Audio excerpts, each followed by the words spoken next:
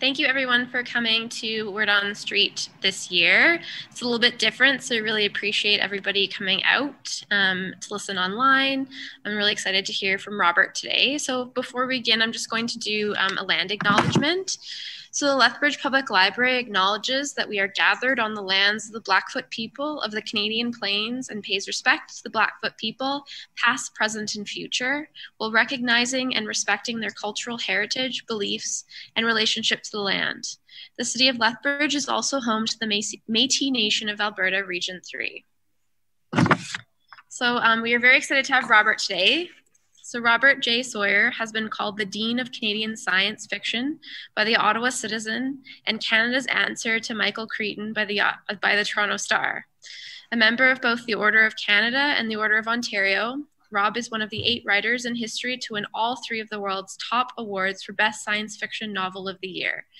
The Oppenheimer Alternative explores the moral ramifications of the Manhattan Project. And if you're interested in purchasing any of Robert's books, there are signed ones available through the University of Lethbridge bookstore by visiting the Watts Festival website at any time. So welcome, Robert. Thank you so much, Caroline. Thank you for having me here. First off, I send my regrets for not being there in person. Obviously, everybody knows why. It's COVID-19. I had an absolutely spectacular time the last time I was in Lethbridge, which was not that long ago. I was at WordBridge, the annual literary writing and readers festival, patterned after Randy McCharles's When Words Collide festival in Calgary.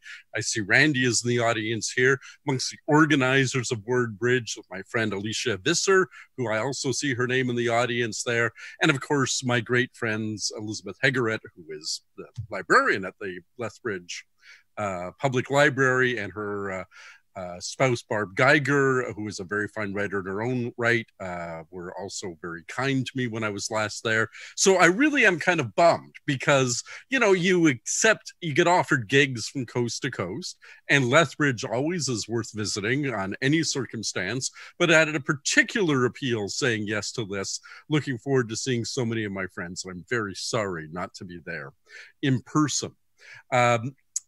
I'm here virtually from Mississauga, which is on the lands of the Mississauga of the Credit Nation, an Algonquian people, and we always acknowledge their land claim, and that we are participating in the human adventure on lands that traditionally are theirs. And I'm very happy from their territory to your territory to be reaching 2,500 kilometers across the country. My latest novel, there's the cover right behind me, is called The Oppenheimer Alternative. And it's my 24th book, my first novel. This is now, I'm looking at the calendar up here in the corner here, September. In 2 months, it will be 30 years since my first novel came out. That one was called Golden Fleece. And I averaged about a novel a year for about the first 20 odd years of my career, which is a good, steady, reputable pace for a commercial fiction writer. Science fiction, fantasy, romance, mystery, Western, thriller, one of the commercial fiction genres. I had the unfortunate circumstance several years ago, well, 9 now, of my younger brother being diagnosed with lung cancer. And I asked to be released from the deadline for my 23rd novel by my publisher at the time, Penguin Canada. And my publisher in Canada and the United States said, "Don't worry about it, Rob. You're really good about deadlines. Of course, right? You got a family crisis. Deal with it." Well, I dealt with it. My younger brother passed away, and I miss him. His name was Alan. I miss him every day. But I also realized that was kind of cool not having a deadline. So for my 24th novel, for the first time ever in my career, I'd written a book. Well, not first time ever in my career, excuse me, first time in over 2 decades. At the beginning of your career, as most first-time novelists will know, or beginning aspirant writers will know, you have to write a whole book before you can sell it. And then you graduate to a point where people will buy a book from you based on an outline, which might be as little as a few paragraphs, or it might be, depending on the writer and the editor, it might be many, many pages, but you get a commission. Well, I realized for this, my 24th novel, the Oppenheimer Alternative, I didn't want to sell it in advance. I wanted to let the book take as long as it was going to take. Well, maybe having no deadline was not a great idea because it took 4 years to write this book. And I really only got around to wrapping it up when I realized that this year, and it was only about, let's say 18 months ago out of those 4 years, that I kind of woke up one morning and said in good Homer Simpson fashion, don't, that this year, this summer that just passed, would be the 75th anniversary of the birth of the atomic age. There were 3 significant milestone birth dates that we look back upon with great sadness, or at the very least ambivalence, at this remove of 3/4 of a century. On July 16th, 1945, the Oppenheimer, who is the title character in my book, J. Robert Oppenheimer, as scientific director of the Manhattan Project in Los Alamos, New Mexico, brought to fruition the first ever atomic bomb explosion in human history. Now, as a science fiction writer, I like to point out that this device already had a name. It had had a name for decades, thanks to a science fiction writer, H.G. Wells, who is, although not the father, well, he is the father, I would say, of the kind of science fiction I write. He's not the progenitor of science fiction. It's important to remember that science fiction was created by a woman. It was created by Mary Shelley. Mary Shelley, who was at the time only 19 years old, wrote a novel that in 2018, we celebrated the 200th anniversary of its publication. Frankenstein, and the subtitle is significant in our dialogue today, Frankenstein, or, and here's a good trivia question answer, what's the subtitle? The Modern Prometheus. Well, J. Robert Oppenheimer had a Pulitzer Prize winning biography written of him. He was amongst the main characters of the Manhattan Project. He was the only one who never wrote an autobiography, which is one of the reasons I wanted to write from inside his head. He's the main character in my novel. In large measure, he was worth writing about because he had never disgorged what the thoughts were inside his head. And so we knew the overt actions he had taken in his life, but we didn't know, even from his own point of view, why. And that's what made him interesting to read about. But the Pulitzer Prize winning biography of Oppenheimer by Martin J. Sherwin and Kai Bird, both historians, is called American Prometheus. And both Mary Shelley and Bird and Sherwin were alluding to the Greek myth of Prometheus, Prometheus being the mortal, the human, who had stolen the secret of fire from the gods. In the sense of the modern Prometheus, it was the fire of life, the quickening of flesh, the bringing back to living existence dead matter through the application of lightning and electricity, which is what Dr. Victor Frankenstein did. And in the real life story, presaged in that science fiction novel of J. Robert Oppenheimer, he brought the power of the sun, the fire of the sun, which is powered by atomic reactions, down to Earth and set off the world's first atomic explosion, July 16th, 1945. And just to put a little bit of historical perspective on that date, it was only 65 from 45 to 69. All right. So what is that? That's 45 to, it's not that many years. Somebody can do the math. That same date was the date that Apollo 11 took off in July 1969 to go to the moon. It was 9 plus 15 years. It was 24 years later that we went to the moon from this. So the science just galloped ahead in the middle of the 20th century. And J. Robert Oppenheimer was there for this. It was viewed by everybody as a great technological achievement. And then just 3 weeks later, July 16th to August 6th, 1945, we went from the first test of an atomic bomb at Alamogordo, New Mexico, to the first use of an atomic bomb on human beings at Hiroshima in Japan. where about 80,000 people were killed on the morning. And it was very early morning, 5:39 a.m. In the morning of August 6th, 1945, the first bomb was dropped on Japan. And then just 3 days later, the second bomb was dropped on another city. The target had not been the name that now lives in history. We know the name. If I asked the audience there to hold up your hand, half of you would know it was Nagasaki. That wasn't the original target. It was Kokura.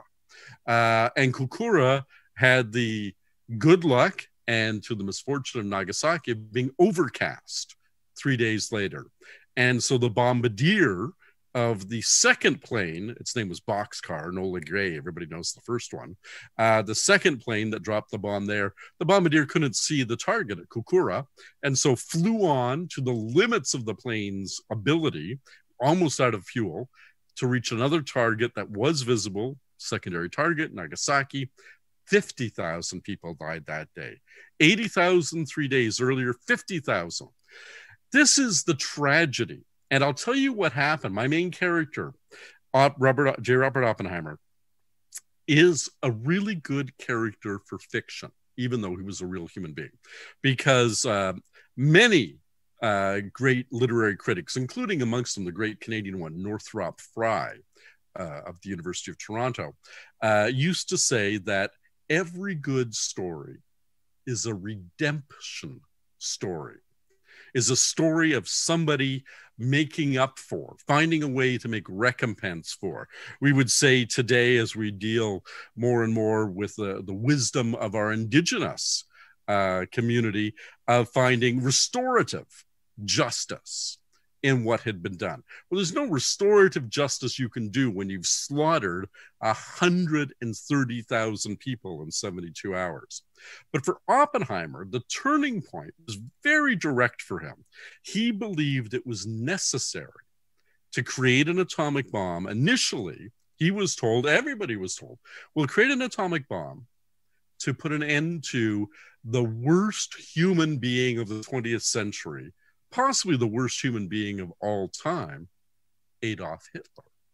The Germans, the Nazis, the personification of absolute evil, genocidal monsters. And Hitler, of course, hated the Jews, and Oppie was a Jew. And so was Edward Teller, who was the father of the hydrogen bomb, and many of the other characters in this novel. Leo Szilard, who was not only the man who formulated the notion of an atomic chain reaction that made possible the atomic bomb, but was, these things are, you can't make them up, H.G. Wells's literary agent as well. And it was Wells who gave us this term, atomic bomb, all those decades prior to them actually making it. So science fiction, far from being escapism, science fiction is very often, I like to call it in a good Canadian metaphor, our distant early warning system for what's coming down the pike. And absolutely Wells said, later on in this, he said this early in the 20th century, later on in this century, we'll have these things, and they will define the relationships between people and between nations. Now, Oppenheimer was a scientist, and they had not one, but two different designs for atomic bombs they were working on at Los Alamos. And again, that's trivia questions. You probably know the names if you stop and think about them. One was called Little Boy, and the other one was called Fat Man. They were names taken actually from noir detective fiction, which I'm very fond of. Some of you might have read my science fiction noir detective novel, Red Planet Blues. I have a great fondness for this. The Thin Man is a character in a series of novels featuring Nick and Dora Charles. And the Fat Man is Casper Gutman, the character from the Maltese Falcon. And the difference between these two designs was not just that in their physical shape, but one, the Thin Man used very simple physics in it. Nothing that anybody didn't understand, nothing that was really outlandish or experimental. Indeed, Edward Teller, one of my characters, one of the real life characters in my novel, said to Oppie, I'm not even going to work on this. This isn't even worthy of my intellect. Your grad students, he said, could build this bomb, right? And that was the one that was used first. It was used on Hiroshima. But the second design, Batman, was all new physics. The original bomb was based on a very straightforward detonator mechanism that everybody understood, using a naturally occurring, rare, but naturally occurring element, uranium-235, that everybody understood. But uranium-235, because it was rare, was hard to come by. They needed another kind of bomb that used a different kind of explosive element. And they used what was the first artificial element, plutonium. We've since discovered that plutonium occurs in vanishingly small quantities naturally, but at the time was thought to be an entirely artificial element. And a whole new way of setting off the bomb called an implosion, not an explosion, but an implosion bomb design that literally crushed a ball of plutonium down to an even smaller mass so that it would then explode outwards. Well, on July 16th, this little history lesson in short, then I'll do a reading. On July 16th, they set off a Fat Man bomb in New Mexico. They didn't even need to test. They never test Thin Man. Fat Man bomb in New Mexico. Little Boy. They never test Little Boy, which was Thin Man's other name, Little Boy. They had never even tested it. They tested a Fat Man in New Mexico, and it worked. And Oppenheimer said to General Groves, the military head of the Manhattan Project, the war is over. And General Groves said something, this is way back in 1962 that Groves went public with it. It was classified, of course, during the war, but in his own autobiography, this is not new knowledge. 58 years ago, he told us, yes, he said to Oppie, as soon as we drop 2 bombs on Japan, 2 bombs. Why 2 bombs? Because we have 2 different designs. What's the purpose of going on with the atomic bomb effort after Hitler had saved us the trouble by shooting his brains out in the bunker that he'd holed up in Berlin in April of 1945? Why did we go ahead and continue to make the bomb? Why did we drop it on Japan? It wasn't necessary. Japan had been for a year by August, since August of 44, had been making overtures to surrender to the Allied powers, specifically to the Soviets. Their ambassador in Moscow was conveying messages from the prime minister to the Soviet government. The Soviets were one of the big 3 allies. We were an ally, but we weren't one of the big 3s. We meaning Canada, big 3, United States, Great Britain, the Soviet Union, saying, look, we're done. We can't win this war. We know we can't win this war. Let's just let us surrender. We'll keep the emperor. He's holy to us. Name any other terms, we'll stand down. And the United States refused to stand down, refused to say, fine, you can keep your emperor, just surrender, because they were, and I use this term very advisedly, hell-bent on dropping not 1, but 2 bombs on Japan. In fact, Tokyo suffered damage as bad as the damages Hiroshima suffered. Tokyo was never bombed atomically. Tokyo was bombed by sustained firebombing, incendiary bombs. And Japan had a long tradition of wooden and even paper being used in the construction of buildings and houses, and firebombs would just destroy anything. So the United States government, particularly under the direction of General Groves, with the aid of my character Oppenheimer, had set aside a handful of Japanese cities to not be firebombed. They said, save these aside as pristine. Why? Not because we wanted to give the Japanese some infrastructure to move back into safely and rebuild their economy after the war, but because we wanted some cities that any damage to that was done during the war would be done by atomic weapons. So we could gauge how effective the 2 different types of atomic bombs were. And when Groves said that, that's what he meant. As soon as we drop, he means test. As soon as we drop 1 of each type and see what their effects are, then of course we'll let the Japanese surrender. For Oppie, that was a bridge too far. When they dropped the first bomb, he actually showed up that night the 6th of August, 1945, and did one of these, the famous thing a boxer does, the clasped hands held up in victory, and as his colleagues said, strutted. They'd never seen him walk like that. Strutted like a peacock across the stage at the auditorium at the Los Alamos Laboratory. 3 days later, he was devastated. He went to Edward Teller, who was his bête noire kind of frenemy, we would say today, friend and enemy, and said, I'm done. I will never work on atomic weapons again. And Teller said, why? He said, we dropped one bomb. I can see that. You know, the Japanese started the war in the Pacific. We had to end it. Why did we drop a second one? And Teller knew, well, to test both bomb designs. But Oppie said, we didn't give them a chance to surrender. We dropped this bomb. They'd never heard of an atomic bomb. Of course, it was a military secret. We dropped this bomb. We killed 80,000 people. We destroyed the railways, the roadways, the telegraph lines, the transmitters for the radio stations. There were no TV stations. This is 1945.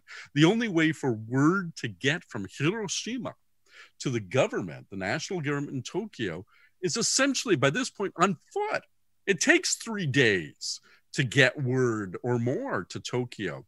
The Tokyo government, the prime minister's office, first learned that an atomic bomb had been dropped on Hiroshima after the second bomb was dropped on Nagasaki.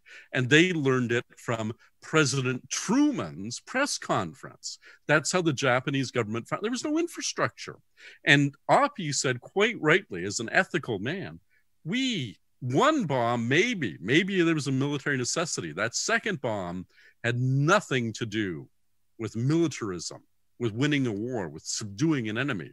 And it had everything to do with American heartlessness. And now we would never say this today. This comes across a little racist, the way Oppie phrased it. But his refrain, starting with the dropping of the second bomb, he walked around for days and days. He really did.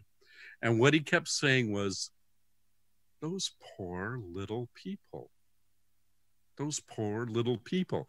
Japanese of that era, mostly a low protein diet, tended to be of shorter stature than Westerners. And he didn't mean it pejoratively. He was just devastated. Well, once the second drum was dropped and the experiment had succeeded, we had now seen the devastating effects that both different bomb designs were capable of, and had sent in immediately scientific teams to evaluate which was more effective, which one killed better, which one killed faster, which one did the most destruction, which one had the widest blast radius. We accepted the one term that Japan had been asking for over a year. They get to keep their emperor on the throne. Hirohito was the emperor. I know that name well because he and I shared a birthday, not the date, he was born years before me, but April 29th. If you're a Star Trek Voyager fan, you know Kate Mulgrew. Captain Janeway was born April 29th. Hirohito was born April 29th. And I was born April 29th. Hirohito, instead of being deposed after World War II or hung as a war criminal or anything, stayed on the throne for 48 more years until he passed away of natural causes. It was all the Japanese wanted. They would have surrendered before any atomic bomb was necessary.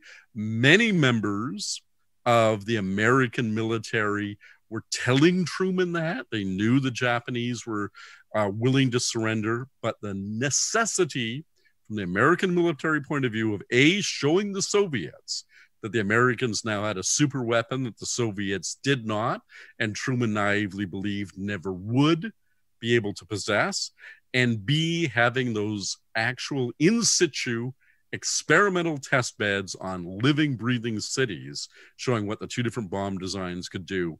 That was what the United States wanted to accomplish in the Pacific theater. And once it was done, the war was over like that. So I wanted to write a redemption story for Oppenheimer. And I'm not going to tell you about how or if he actually finds any redemption in all of this. Instead, I'm going to do a little bit of a reading for you from the novel. And what I do, this is a it's a, I don't even know what to call this novel, if you'll forgive me, because it's classified as a alternate history novel. Okay, an alternate history novel is a novel that goes to a certain point and then there's a hinge. The standard example is The Man in the High Castle, speaking of World War II, where the hinge is, instead of the Allies, that's us, winning World War II, the Axis, that's them, the Japanese, and the Germans win World War II. All right. So everything after that point is fair game for telling a different kind of story. This is actually a secret history. A secret history does not contradict anything we know in the public record, but says that there is something much bigger going on behind the scenes. And indeed, there was something much bigger going on behind the scenes. We don't know what it was in real life, but we know when Oppenheimer was put on trial, and he was during the McCarthy period in 1953 for his communist associations, he said to a reporter, if a reporter were to dig deeply enough, you would find that this story is much bigger than just my security clearance. Well, no reporter ever dug deeply enough. We don't know what Oppie was referring to, but apparently he was referring to something interesting. And I wrote that story in the Oppenheimer Alternative. But I'm going to read you a different scene from earlier in the book. And I'm hoping that this isn't the scene I read at Wordbridge. I have no record of what I read at Wordbridge. So we'll just hope that, I know there's not an off, but I know Alicia is here. I know there's not a huge, and Robert Runte, there's not a huge overlap, but let's hope it's a different scene. There are 50 odd chapters in the novel, so I'm a betting man, and I'm going to say it isn't the same scene. This is a scene from the year before the bombs were dropped, 1944. Each chapter in the novel begins with a real life epigraph, a statement by a person that really happened. And this one is from Jean Tatlock. Jean was Oppie's mistress. Jean was a psychiatrist who herself, like many a person, I know I did psychology at university or as an undergraduate minor, and half the students in class go into that field because they're looking for cheap therapy. Jean certainly was a very troubled soul. And this is what she said: I wanted to live and to give, and I got paralyzed somehow. I think I would have been a liability all my life.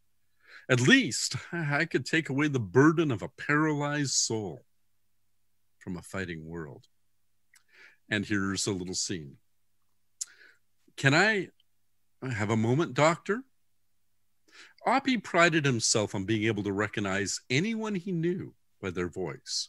And the one belonging to this speaker, deep, a tad oleaginous, made his stomach tighten. He swiveled his desk chair around.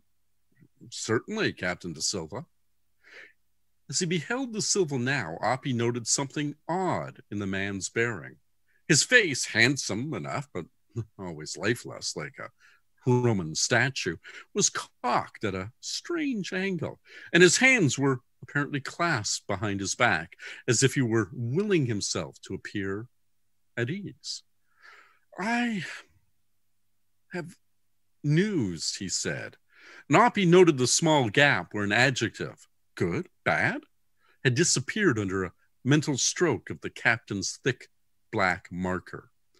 And if you share it, Oppie offered, trying for lateness, then we'll both have news. It's about your... The younger man aborted that run and started again. It concerns Miss Tatlock. Oppie felt his heart begin to race. He knew that the security people were aware of his relationship with Jean, knew that she was or had been a member of the Communist Party, and yes, knew that 7 months ago, when he'd taken that unauthorized trip to San Francisco, he'd spent the night with her. A lot of poker was played here on the Mesa, but Robert rarely joined in. Still, he was conscious that he was being scrutinized for tells. Yes, he said as nonchalantly as he could. I figured you'd want to know, De Silva said. I'm sorry, sir, but she's dead. Oppie's first thought was that this was some ruse, a test to see if what? He'd flout security again? Surely Jean couldn't be gone. He'd have expected to hear through mutual friends, the Cerbers perhaps, or directly from her father, John, now an emeritus professor. Word just came in, De Silva said, as if he'd read the suspicion in Robert's eyes. Honestly, sir, it's true. That it was De Silva breaking the news meant it was the fruit of surveillance. Had her phone been bugged? And if so, had that jackass Pash ordered it because Robert's last visit, he realized his last visit ever to her back in June? Oppie sagged in his chair.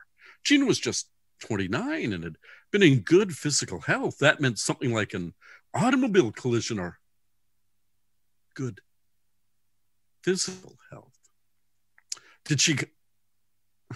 Was it an accident? I'm sorry, sir, but she took her own life. Both legs and arms went numb and the world blurred in front of him. Tell me the details, Oppie said, fishing a Chesterfield from a crumpled pack and lighting it. Apparently, she'd agreed to phone her father last night, but failed to do so. He went by this morning to check on her and had to break in through a window. He found her body in the bathtub.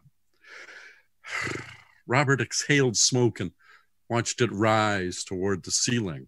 Thoughts, some inchoate, some in words, percolated through his mind. Last year, he'd paid his 15 cents to see a recent flick called Casablanca in the Base Theater. He knew full well that the problems of too little people didn't amount to a hill of beans in this crazy world. But still, he'd all but abandoned her, except for that one furtive night since his move to Los Alamos. Had his desertion, his dereliction of duty, led to that complicated, conflicted woman, the only woman he had ever truly loved, taking her life? His heart felt like a crumpled up craft paper bag, each expansion of it scratching his innards. He couldn't talk to Kitty about this, but he had to talk to someone. Are you as good at keeping secrets as you are at discovering them, Captain? De Silva opened his mouth to reply, but Oppie raised the hand holding his cigarette. No, I don't expect you to answer that, but let me tell you, Miss Tatlock, Jean, is a remarkable girl. In years gone by, we were close to marriage 2 times, but Oppie trailed off, surprised by the way his throat caught, more than his usual smoker's cough, a constriction, as if his very core was loath to let out the words. But both times, she took a step back. That much he'd say, but no more, not about her or about him. She'd retreat each time she realized she was also attracted to women. And yet they shared so much, tastes, interests, and he could hardly fault someone else for being indeterminate, for being uncertain, for being both simultaneously this and that. I'm sorry, De Silva said, and Oppie chose to accept the words as sincere. She'd wanted to see me before I came here, Oppie continued, but I couldn't, not then. It was 3 months before I... Yes, De Silva said softly. I know. Of course you do, Oppie nodded curtly. I am deeply devoted to her. And yes, as you surely know, even after my marriage to Kitty, she and I have maintained... He stopped, drew a breath, did maintain an intimate association. Such measured words, Oppie thought. Why couldn't he just say it loudly and clearly? He loved Jean, loved her supple mind, loved her passionate convictions, loved her gentle, artistic spirit, loved... The wetness on his cheeks surprised him. and oft he lifted his empty hand to wipe the tear away. But another replaced it, joined soon by many more. Forgive me. De Silva's voice was gentle. There's nothing to forgive. But there was. He had failed her. He'd known all about her bouts of depression. They'd discussed them often, and he had talked her back from the brink more than once, even at last sharing the one time he'd contemplated taking his own life in the summer of 1926, whisked away to Brittany by his parents after what had seemed to his 21-year-old self a disastrous year socially and scientifically at Cambridge's Cavendish Laboratory. All still, despite his candor, despite his support, despite his love, still, Jean was gone. She'd introduced him to the poetry of John Donne, reciting it often from memory. Battered my heart, three-person God, she'd say. And now he knew what that truly meant, the Trinity he didn't believe in, inflicting a sorrow he was sure would never pass. Well, said De Silva, a man's man, a soldier, unused to emotional displays, I should leave you to your work. Again, doctor, my condolences.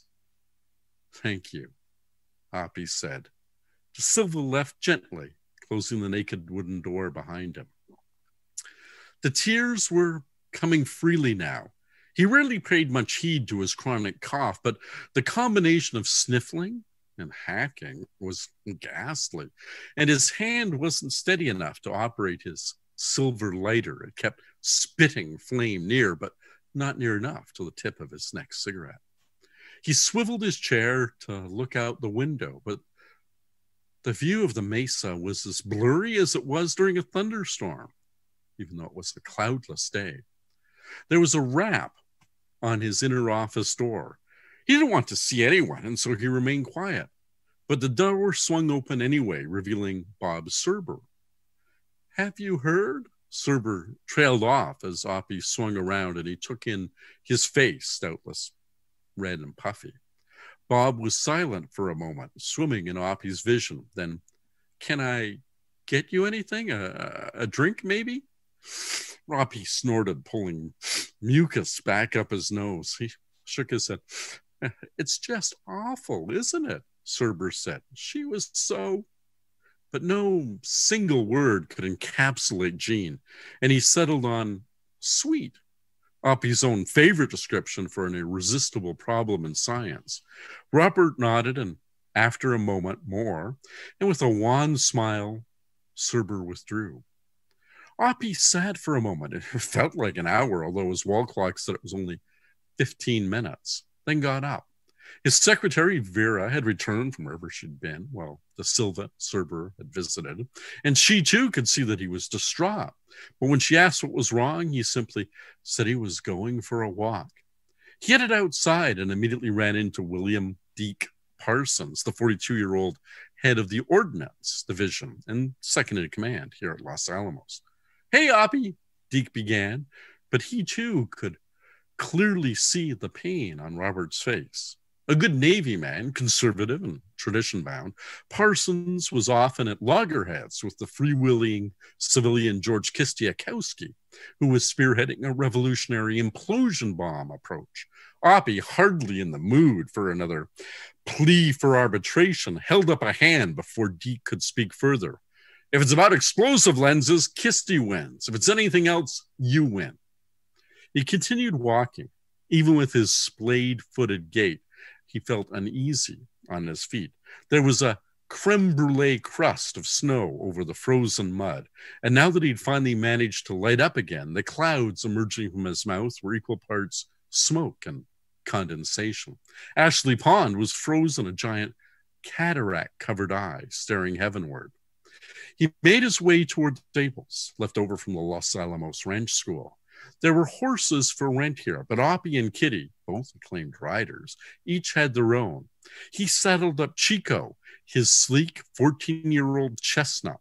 On a Sunday, When he had hours to kill, Oppie would take the gelding from the east end of Santa Fe west toward the mountain trails. But today, he didn't want to bother with off-site security. Instead, he rode Chico around the perimeter of the mesa, just inside the barbed wire fence. Getting out to the edge took care, but Oppie was deaf, playing Chico like a musical instrument, bringing each hoof down individually in the perfect sequence to negotiate even the roughest terrain.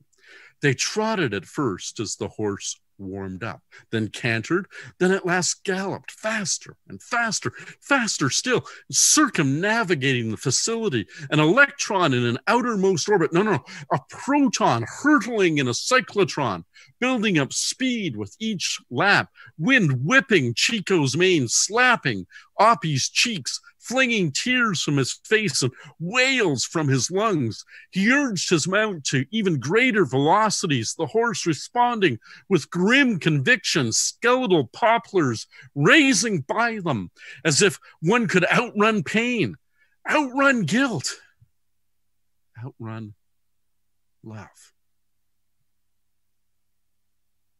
Thank you. Thanks, Robert. That was great. Thank you. And with that, I'd be happy to take any questions if anybody has any. If anybody has any questions, you can quickly pop them into the question and answer. We might have a chance to answer one or two. So if you get them in quickly, you can do that. If not, I'm happy to gibber on while we wait for a question. So my publisher is Red Deer Press, named for the city in Alberta.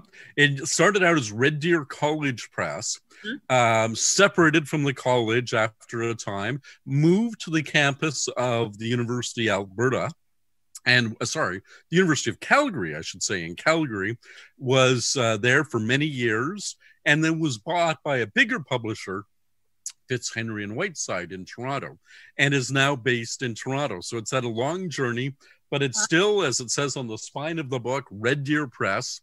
The cover was designed by a wonderful artist named Avery Olive, who lives now in Red Deer, Alberta. So Alberta has had a big impact on my life and on this book.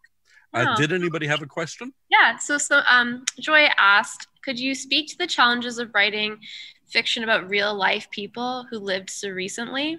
Sure. Thank you, Joy. First, the get out of jail free card is that with one exception, they are all dead, which means there is no legal constraint. The moment the coroner or the presiding medical officer signs the death certificate, any rights of reputation are expunged from that person, and you can say whatever you want. Now, that said, I tried to be fair to all these people. The advantage of them being dead so recently is that for every one of these characters that I wrote about, there were radio recordings, some TV interviews, film, lots and lots of pictures. If I was writing a novel set in the 1800s, say I was writing a novel about Darwin and Freud, Freud was early 19th century, Darwin and you name somebody else from the 18th century, I would have very little to go on. Here I could hear their voices, their accents, the way they spoke. And that was a great advantage. The disadvantage, of course, is, as I said, it's a secret history. I'm constrained by what they really did. On the other hand, fiction has to be believable. You can have characters do something in a novel, but if they do something stupid, your reader will be really upset. They'll say, come on, only an idiot would do that. Oppenheimer brought down his own career and that of his best friend in real life during these McCarthy-esque hearings that I alluded to.